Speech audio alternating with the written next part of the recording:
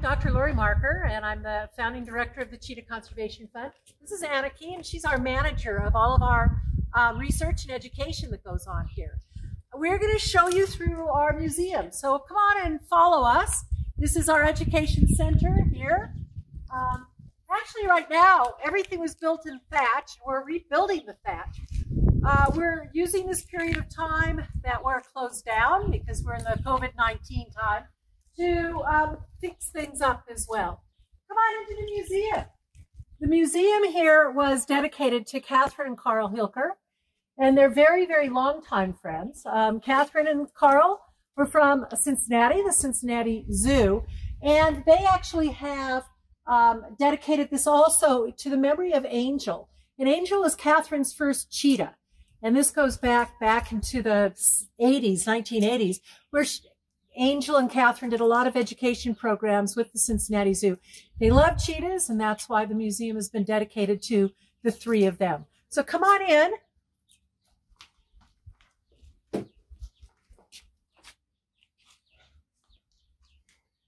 in.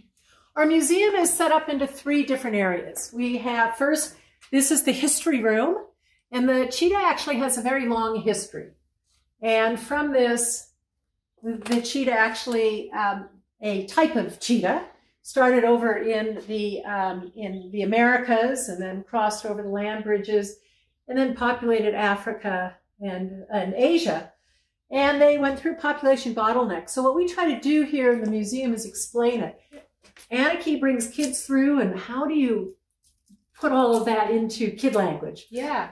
And one of the really good things I love about this museum, like Lori mentioned, is it is divided up in sections: the history, the biology, the ecology, as well as the human-wildlife conflicts with the cheetahs at the moment. And what we do with the kids is they come and do a scavenger hunt here in all the three sections. So we give them a worksheet, and they have to come and find answers to these questions, which is interesting and exciting while they learn at the same time.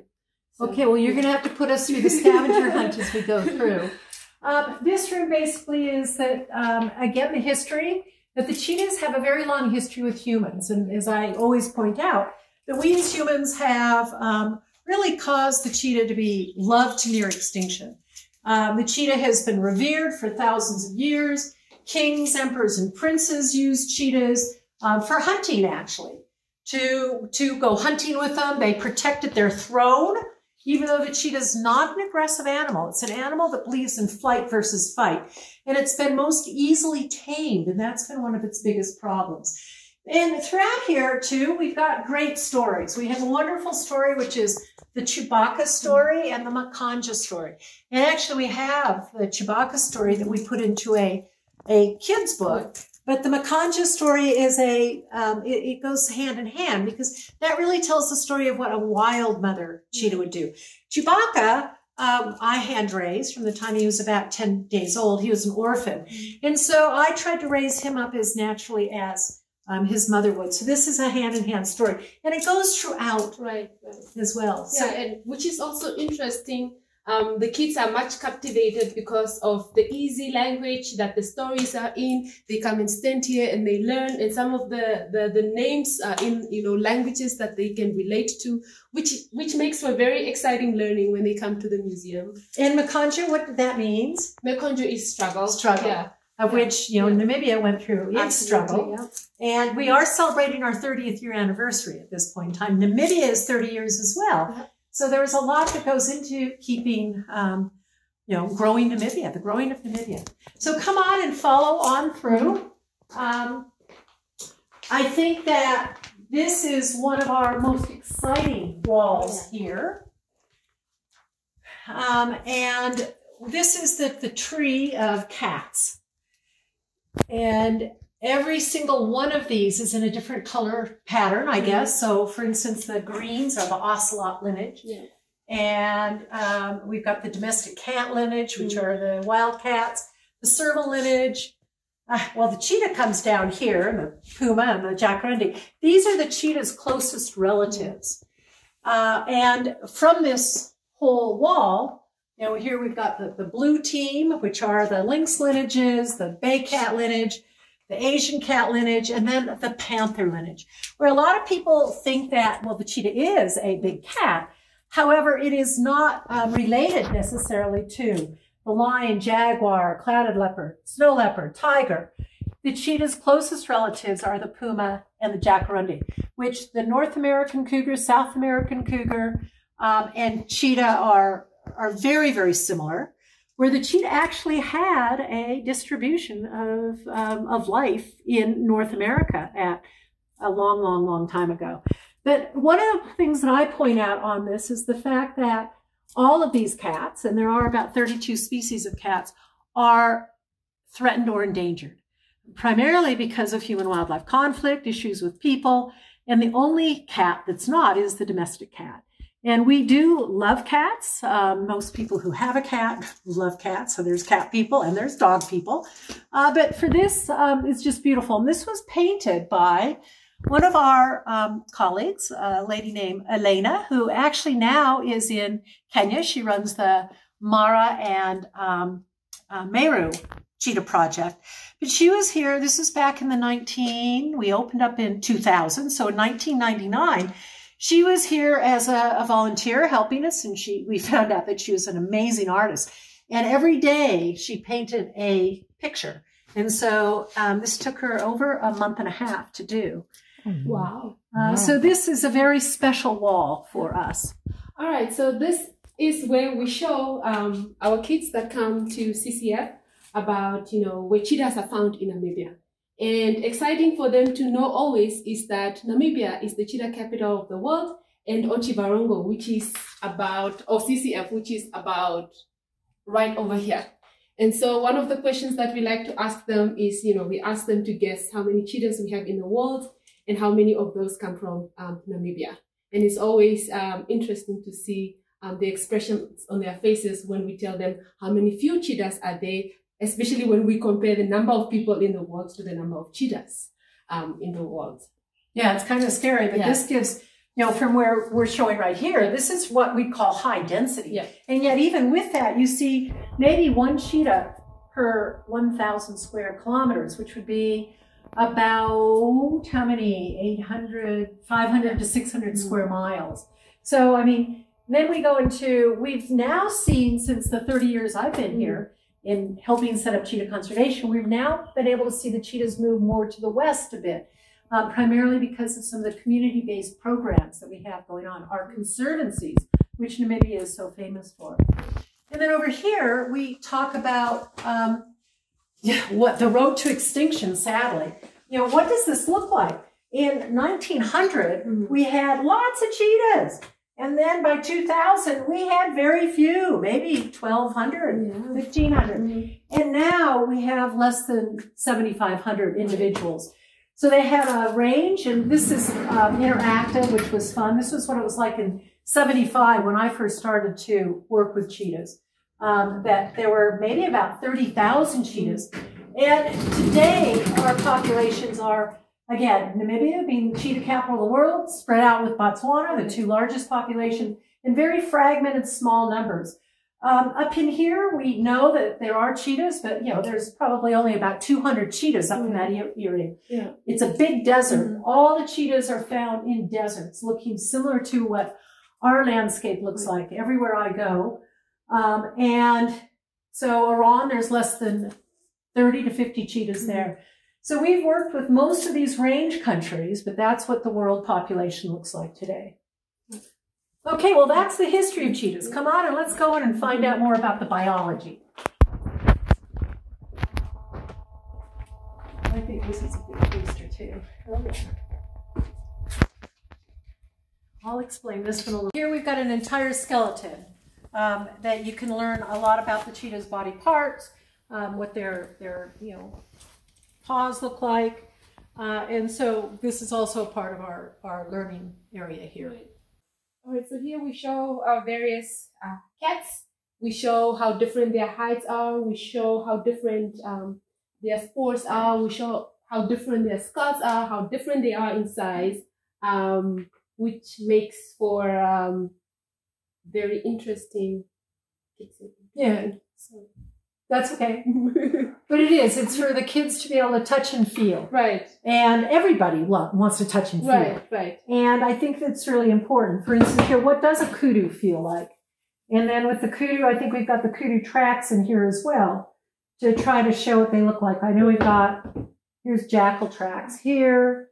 And many of these, again, this is part of our education. We do a lot of game playing as well. Yeah. So you can put tracks out, and then the kids have to learn what the tracks look like. We used to have a lot of poop samples in here, and you had to actually match the poop to the track, to the skin. So, okay.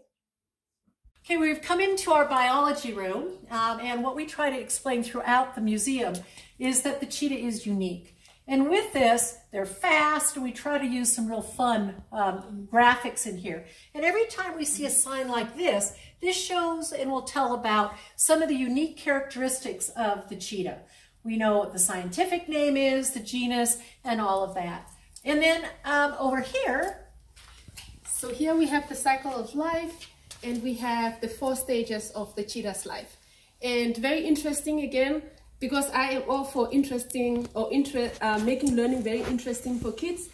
These stages are explained in detail around our museum. So the first stage of a cheetah, for example, is the gestation period. And they get to learn more about that. And then when they leave the den, and then when they make the first successful hunt up to when they become adults, which is all very interesting.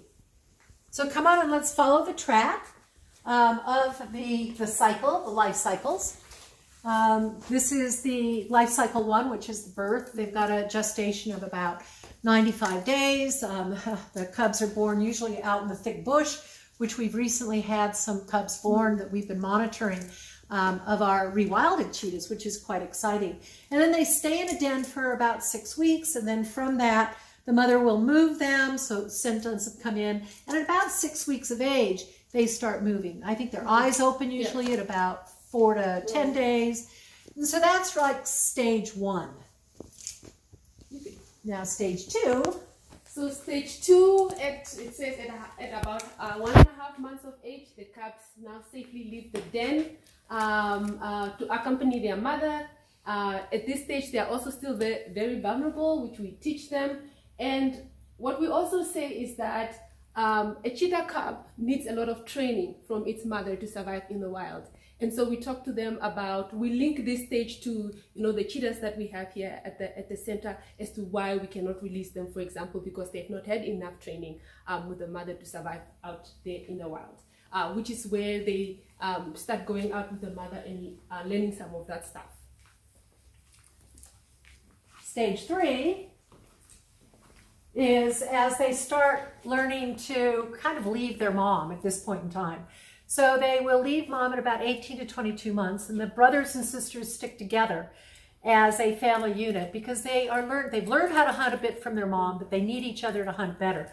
And this is a real important time. At this point in time also, the female cubs will start coming into heat, and what will happen is the dominant males, as the female has gone through these very huge home ranges teaching your cubs how to live, dominant males will have picked up, oh, there's a couple young females out there. And females do have mate choice. And those dominant males will push subordinate males, the young boys, the brothers, away. And from that, then they will actually mate with a dominant male. And here we say, well, what is diurnal? That means that cheetahs are nocturnal. They're not nocturnal. Right. Which is nighttime. Yeah. It means that they are active during the early hours of morning and evening, right. Diurnal. Yeah. So, now, and then stage 4, go. Over there is when they have become sexually mature, and here they start breeding and making cubs of their own. And this is how we measure success of cheetahs that we release, is if and when they are able to breed in the wild. So this is, an exciting, stage for the cheetahs. Okay, so the biology room talks a lot about, again, not only the life cycles, but we start really with the abnormalities because cheetahs are a species that went through a genetic bottleneck about 10 to 12,000 years ago, leaving them genetically compromised. We found abnormalities within the animals. We see focal palatine erosion, funny lower crowned incisors, kinked tails, and poor sperm quality. And we teach that because we are a research center, a biology section. Yeah. And this is the biology room. Yeah. From that, a lot of people don't know the difference between a cheetah and a leopard. Yeah. Can you tell the difference between them? Leopards have what are called rosettas. And it's a yellow dot with black around it, where a cheetah has just polka dots. Yeah. And then the cheetah is the only cat that has these cheer marks, which are called malar stripes, and they actually help them when they're hunting. Right.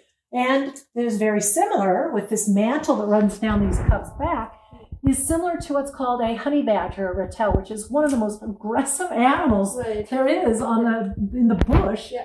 These guys can chase leopards away, lions away. We don't want to be around them. Yeah. And so it's actually a mimicry. Yeah. And we teach mimicry then here absolutely. Too. Yeah. And then we've thrown our research throughout as well. So the numbers of cubs that we've had our hands on over all these years, just the data, how do you actually tell when you get a wild cat in that's been caught, what its age is? And so with this, we explain how we describe it, with their teeth, what their coloration of their spots, their hair mantle, location of mom. And this is something we've been able to show their age groups and how they age and grow. So we've tried to, again, sprinkle our research throughout here as well. And then throughout here, we've got a great skeleton of one of our cheetahs to try to describe what its body looks like. Because learning how to hunt is cheetah cubs learn how to play. They learn how to hunt from their mom. Just, we measure every animal. We know everything about it. What's the difference between the cheetah and the other cats as well? Cheetahs have more dog-like claws. They're always out. Semi-non-retractable versus a cat's claws that are always in and a dog's claws that are always out. And then, can you identify these? What is that one? When we're out in the bush, we constantly are looking for tracks. Right. That's an African wild dog. That's the cheetah. Yeah. And you can see its claws when they're out. Yeah, and we also teach about, associating how the cheetah is built to its function of speed, basically. And so the tail, we'll talk about the tail, the spine, as well as the strides, I guess. The strides as well, the paws, the claws, and all how that is all related to making them efficient hunters. And we do have touch and feel, so this is what a backbone looks like and how their hips go together. We talk about that because in order to run the way that they do, they have this very flexible backbone. And they've got these shoulder and hip girdles which swivel, which allow them to have these strides, a stride of about, I'd say 8 meters. Yes. Yeah. And that's when all 4 feet have touched the ground. Right. And so we have actually games that we play with the kids as well. Then we, what are Cheetah Olympics? Who do you think is going to win the race? And so what are the fastest animals in Africa? Is the elephant? It's big. It's in 4th place. That's not bad. Black mambas. We were talking about snakes earlier. Right. The black mamba is one of the most poisonous. Thank God it's in 9th place. And where are we humans? We're in 7th place. So we're a little bit faster than the black mamba, which is good. Yeah. And of course the cheetah is in 1st place. Yeah. And then what is the fastest animal in the world? The peregrine falcon. So that is, remember, the cheetah is the fastest land animal. And then the second fastest land animal in the world would be the pronghorn antelope, which is a North American species and springs up to 86 kilometers per hour. And that's, remember, when the cheetah used to live in North America, it used to chase the pronghorn. So the second fastest land animal. We also talk about skulls. The cheetah's it does not have a very large skull. This is a cheetah, and you can notice that it's got very, very small teeth compared to a leopard on that. And I mean, look at these canine teeth of the leopard. I mean, whoa. So everything about the cheetah has been built for speed. Right. And they can't go that fast if they have very heavy teeth, very heavy bones, body. And so we compare the cheetah to all of the other African large carnivores, as well as some of the other species. These are all actually, there's a coyote from North America next to the jackal. And then this is a saber-toothed cat. And you can, the cheetah was around at the period of time that saber-toothed cats were here. We talk about how they can see great distances. And then I've always liked this one, which is living fast and dying young, is that unfortunately cheetahs in the wild don't have that long of a lifespan because they're spending most of their time in trying to find territory, marking territory, trying to find a mate and breeding. And that's the work we've done here for years, studying how the cheetah lives in the wild. Right. And so this is the communications. Like all other species, cheetahs have different ways of communicating. They purr, they chirp, but they do not roar like lions do. And so every sound that they make says or communicates something specific to the other cheetahs, just like, we would communicate, various things in the human language. Cheetahs also have a cheetah language. Okay, and this takes us into the ecology section of the museum. And from here, just, our news flashes that we talk about really are that, the cheetah has a lot of threats. And what we talk about is what these threats look like and what our solutions are. And so Cheetah Conservation Fund is a solution-based organization. Into our ecology room, we find a cheetah up in a tree. Well, cheetahs don't climb trees the same way as most cats, but they do go to trees like this and they mark territory. They urinate, they defecate, and that is part of their territoriality. Unfortunately, this is where the farmers have put a lot of cage traps over time, and why we ended up here trying to stop the killing and the catching of the cheetahs. And these cage traps are, don't hurt the cheetah, but once the cheetahs were caught, they oftentimes would kill them. We do have a lot of orphan cats. We've been able to put back into the wild over 600 cheetahs that have been caught in cage traps like this that were not catching livestock. So what we try to do here is to say, how does the cheetah actually live within the ecosystem? And from this, we've done a lot of different research projects. We've done censusing, radio telemetry, spore tracking, camera trapping, all understanding how the cheetah is living out here in the systems. And also, so what we also try to do is obviously link what we teach here at CCF to what the kids are learning in school. And so they learn about biomes. We ask them, for example, what is a biome? And they have to, and that is one of the scavenger hunt questions that we ask them, which makes for very good learning for the kids. And also, we try to understand animal movements here at CCF. We do a lot of studies to understand their movements, especially once we've released our cheetahs out in the wild. We want to know how they're doing. And one way we do that is through coloring of our animals that we release out there to see how they're doing.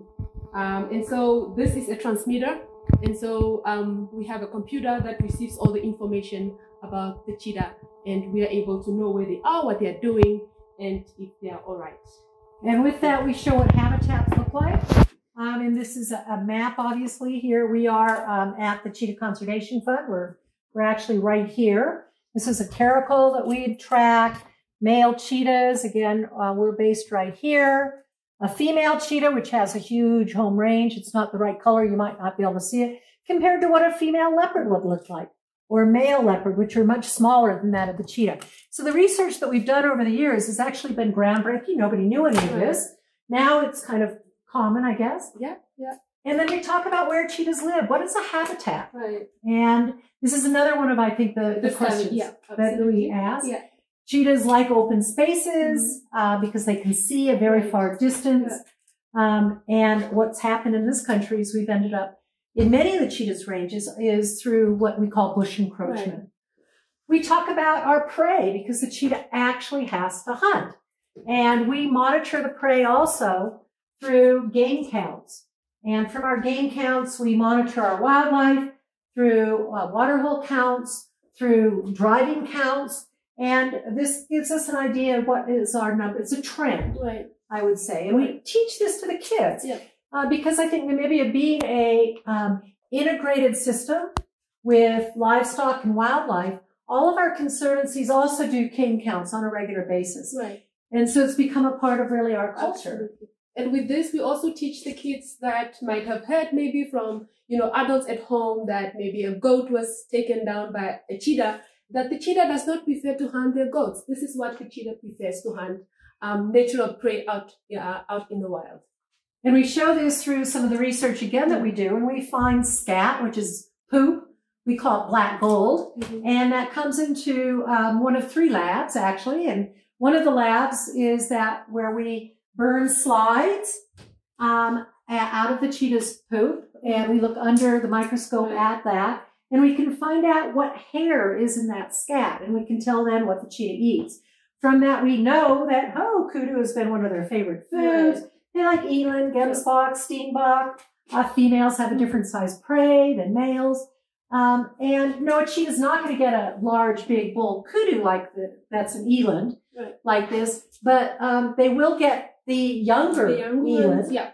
And so this has allowed us to share with what we do with our students that come through.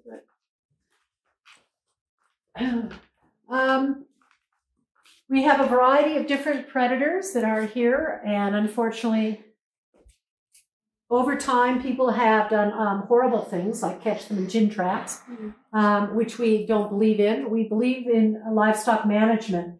And then we talk, what is a problem animal? Is it really a problem animal? Or is it problem people in the way that we necessarily manage our livestock? Which is, then we come into our whole systems here. Because every country has a different kind of system that wildlife lives within. For us, we have talked about here some of our habitat changes. We've got bush encroachment in the country, which we've talked about. We found cheetahs where we've seen back in the 1960s, we had really bad droughts.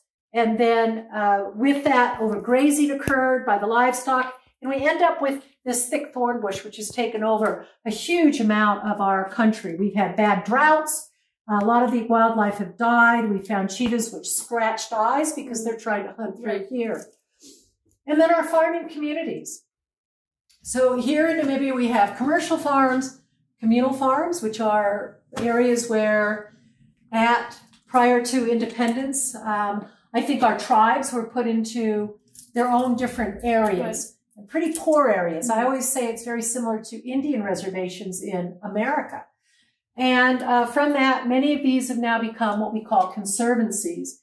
We have game farms, which are high game fence, which keeps animals inside of these fences, which isn't good. We really want movement, especially when you have droughts. And that's why we support what are called conservancies. And these are where you've got no fences. Well, you can have cattle fences, which are not that high. The wildlife can go over them, under them. Cheetahs, the predators can all move. And we practice mixed farming. So protect your livestock, have grass, have wildlife, and everyone can live together. And then we can have also things like ecotourism, which we have been very happy with. But right now we are in a lockdown, and it will open. There is sustainable utilization that goes on in our country. And the reason why we can be a sustainable utilization is because of the amount of game counts we do, the amount of integration we do with our communities, the involvement that our government has, because Namibia, I think, is different than every other country, is that we work so closely with our communities. And then we talk about our bush block, but we're going to take you on a bush block tour at another point in time. But we've made this thickened thorn bush into fuel logs, which has been quite fun. But this is my favorite, next to favorite.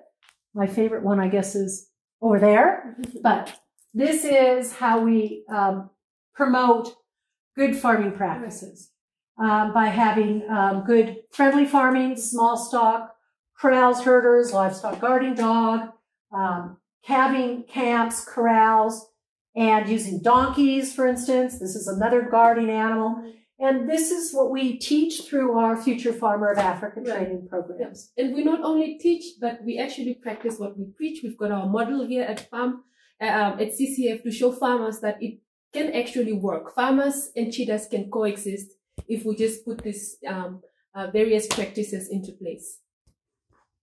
And then that's why, again, I like this, which is my favorite, which is called Mission Possible.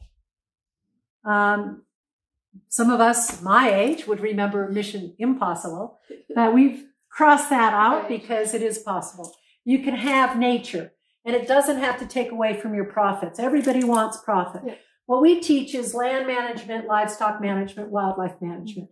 And from that, we can reduce problems that we have. We can think. We're human. We have good brains, and if we are given the right tools, and that's why I think our museum here is a good tool, we can, from there, do much better in the work that we do in managing our wildlife and our livestock here in Namibia. Obviously, CCF is all about conservation and really just teaching everybody out there that to live healthily in the environment that we live in, we have to take care of the environment. That means using our resources sustainably and very wisely. And that is what we should be doing in order to live in this world. And from here, we call this the room of the future, actually. And what is the room of the future? And that is putting into practice our livestock guarding dogs. And we talk about the importance of the dogs, that they save cheetahs, dogs saving cats, how you raise a livestock guarding dog. And then from that, we also talk through here about who are the voices for the cheetah. Cheetah Conservation Fund has become that, but also our farmers are our conservationists. Our training programs and Future Farmers of Africa. And that we also bring up the fact of illegal wildlife trade that we're dealing with today, unfortunately. In the Horn of Africa, we've got a lot of cubs being taken away.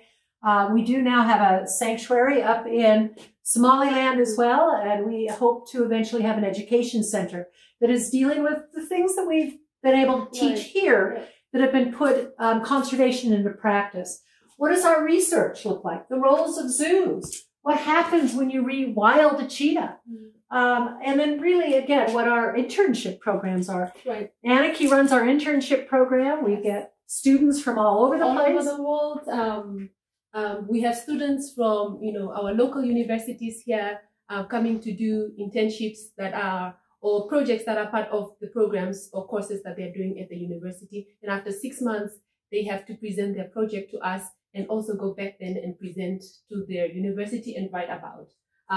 Basically, everything centered around the cheetah and how we can understand the cheetah better. Also teaching about the cheetah and how we can help conserve the cheetah in these young minds. And it's just great because I think over the years, here in Namibia, we've had probably well over 400 university students that have come on 6-month internships here.